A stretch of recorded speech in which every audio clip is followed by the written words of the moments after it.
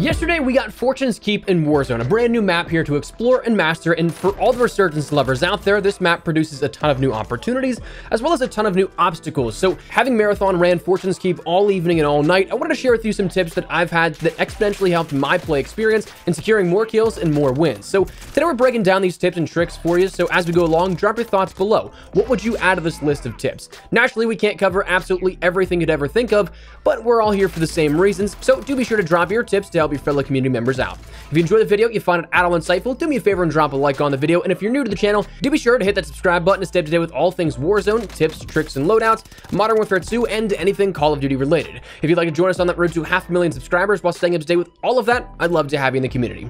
And finally, with Season 4's introduction yesterday, if you've yet to pick up the Battle Pass, or you'd like to pick up something else in the in-game shop, and you'd like to support the channel a little further, consider using creator code ESPRESSO in the Support a Creator function. It's an entirely optional way to support the content a little bit further, but again, is entirely optional, so do not ever feel pressure to do so. But if you do, tweet me a picture. I'd love to shout out some of your generous support in upcoming videos like these legends on screen. But anyways, let's talk about Fortune's Keep and some of the best tips to dominate on the new map. So, starting at the beginning, let's talk about early game. Let's talk your movement, positioning, rotations, landing, all that kind of stuff. First, early game, the biggest thing is you want to find a landing spot that you feel comfortable with. There's a lot of new areas here, given that it's a brand new map and everything, so finding that one spot for you might take a little bit of experimenting. But the big key part is to find what is comfortable to you. For me, I like to jump right into the action. My squad has been maining Keep, that main castle on the map. This usually will have about 2 to 4, sometimes 5 other teams that land with us, but that's what my squad is comfortable with. High octane action right off the rip, looking for fights immediately. That's not for everybody, I get that. So the first thing I'd say is to assess what you're feeling. Do you want to fight right away, loot up, or kind of have a combination of both? For high action locations that will give you gunfights and engagements right off the rip, I've been seeing Keep, Vineyard, maybe Town from what I've played in my night of grinding here, but then places like Terraces, Gatehouse, Overlook, Graveyard, Grotto, and Lighthouse, I'd say are kind of like middle tier action ground locations where you'll have maybe 1, max 2 other teams that'll land here on average. So it gives you a little bit to warm up that aim, but also still a little bit that you can end up getting loot right off the rip. But then if you just want to say quietly loot by yourself and get ready for those engagements mid to late game, that's where I'd say Camp, Cove, and Bay have all been relatively quiet from the start, for looting at least. I will say that while you may not be looking for action, the cave system of Grotto and the surrounding buildings of Keep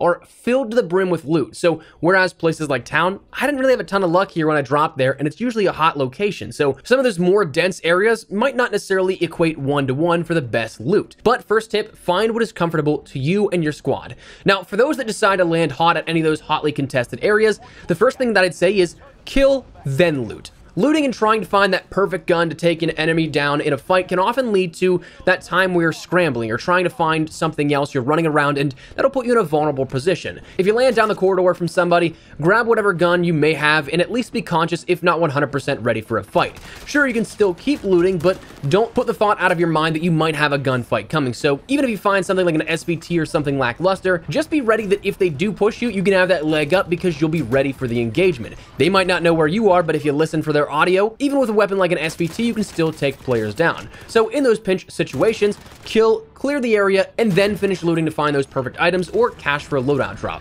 One thing, once you loot up, once you get your stuff, and then you start making your way around the map, almost everything is scalable, and that is incredibly important to know because if you're a fan of parkour utilizing jump spots, this map is quite literally for you. Just from the first night of play, I've probably found at least a dozen, maybe 2 dozen incredible jump spots that are insanely helpful. So while the enemy may have the high ground on you, you could close that gap, and if you're in close enough proximity to them, you may be able to end up gaining the high ground and advantage on them without them even realizing where you came from. To that degree, if you guys would like to see more on this so we don't turn it into a hard change of subject in this video, if you'd like to see a jump spots video, feel free to let me know in the comments below. I'd be more than happy to provide. And then finally, talking about our sort of rotations, movement, and everything like that, play for and watch those rotations on each zone. Whether it be out of points of interest, kind of predicting where players will go, if there's one way or another that looks safer, you can kind of predict that flow accordingly and cut off enemies where they may not be expecting it. But also, when you take a look at just the zone, there's always going to be those locations where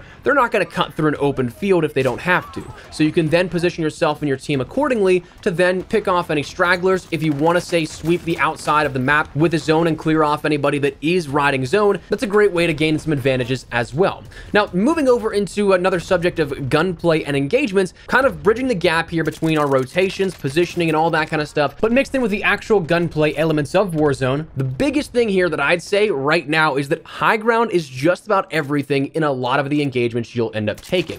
Rebirth has some verticality, of course, some points that are very annoying: prison rooftop, warden's rooftop, chemical, lighthouse, control rooftops, the water tower, but inherently, Fortune's Keep has more. You have a 4 to 5 story castle at the highest peak with various points of interest that have 2 to 4 stories to them.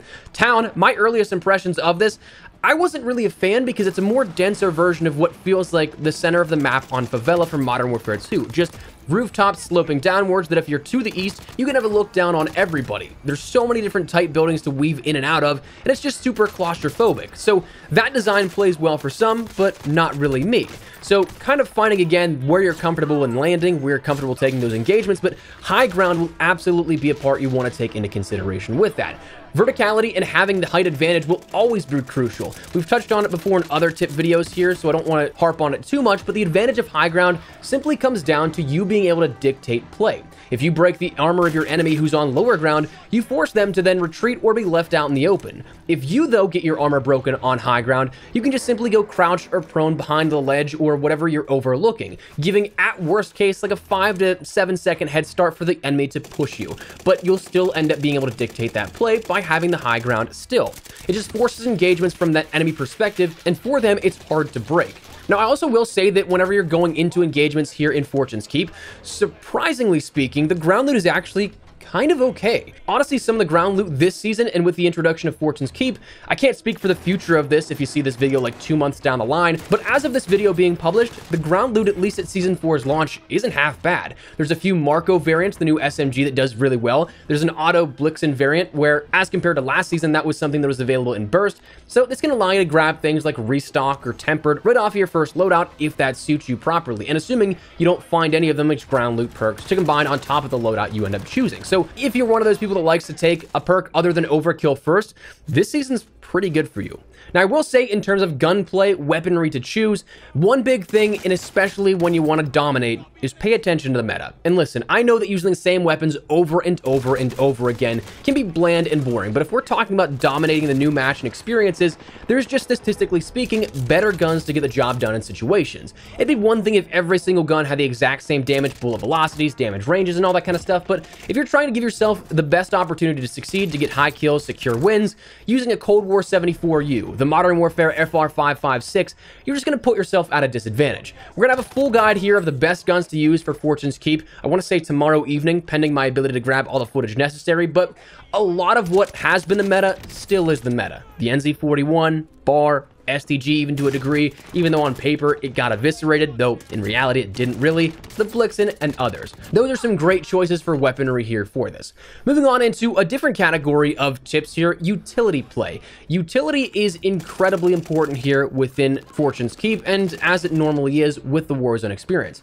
Tip number 1 on this subcategory is buy. And I'm not talking about in sync, but instead buy as much utility as you possibly can. One thing right now that is incredibly useful is the UAVs. Whether intended or not, it sweeps from the west to the east of the entire map, not just that 200-meter radius from the center of your player. So that means you get essentially an advanced UAV effect for simply calling in a traditional UAV, though with this, ghosted players still are protected at this point if they are moving, of course.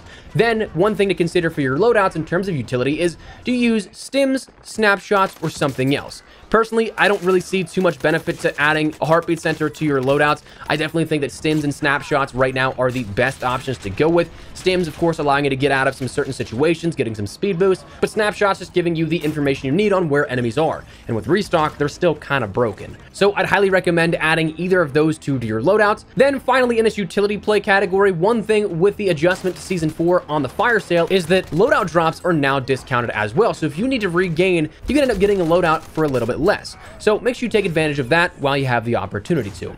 And finally, to round out this video in terms of our tips on how to dominate here, this is going to come down to some strategy and team play.